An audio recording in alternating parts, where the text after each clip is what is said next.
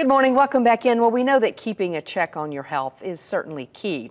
And for folks who spent their career playing NFL football, well, it can present a whole new set of problems. Now, UAB is teaming up with a number of former players, including a Crimson Tide standout, to keep health at the top of their game plan. Here's Josh Gant. I played on every level from high school to college to the NFL. Over his career, Antonio Langham has had some memorable moments with the Crimson Tide. Like this pick six in the 1992 Iron Bowl.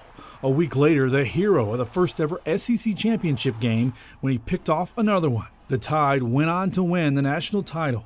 Langham went on to play 7 seasons in the NFL with a handful of teams, including the Cleveland Browns and Baltimore Ravens. These days, the Bama legend lives in Birmingham and runs ACL Development and Real Estate, and he's still in pretty good shape. When I was 175, 180 when I was playing corner at Alabama, now you can see I put on a little weight. I need to lose some weight, and that's what happened. He says keeping his health at the forefront is key. Health is very important, and sometimes that's the biggest thing we take for granted. The more you know, the more you can address at that point in time instead of waiting down the road until it's too late. Recently, Langham and more than 30 retired NFL players and their wives received free health screenings at UAB thanks to a partnership between the hospital, the Professional Athletes Foundation of the NFL Players Association, and the Living Heart Foundation.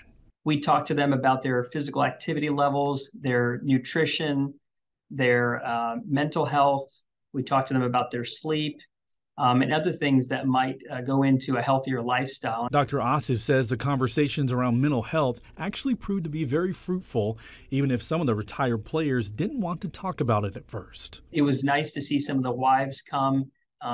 Sometimes they gave them a little nudge about, hey, do you want to talk about this?